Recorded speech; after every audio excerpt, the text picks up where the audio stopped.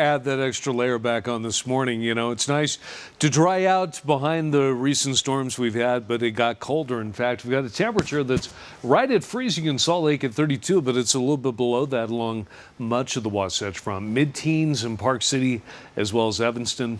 It's in the upper 20s in Delta, mid-20s currently in Cedar City. All these temperatures running lower than 24 hours ago, in some cases by as much as 15 to 20 degrees. So you'll notice a difference when you head out the door. Otherwise, it's looking good. We're drying out. We've got fair skies over northern western Utah, some clouds lingering in the east, few showers along the Arizona border and Lake Powell area.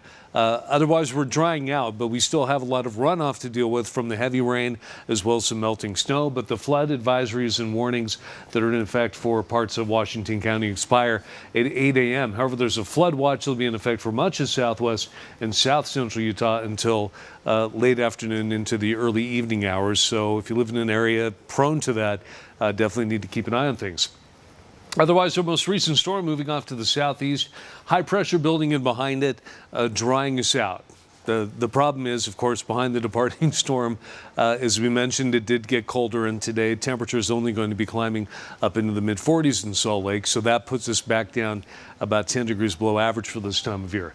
Be in the mid-30s in Logan, 32 in Park City. You'll make it up near 40 in a lot of the western valleys, and in St. George up to 57. Otherwise, looking good, and it'll stay that way through St. Patrick's Day as well as the weekend, with the temperature climbing into the low 60s in St. George by then. We'll get more wet weather moving in by early next week.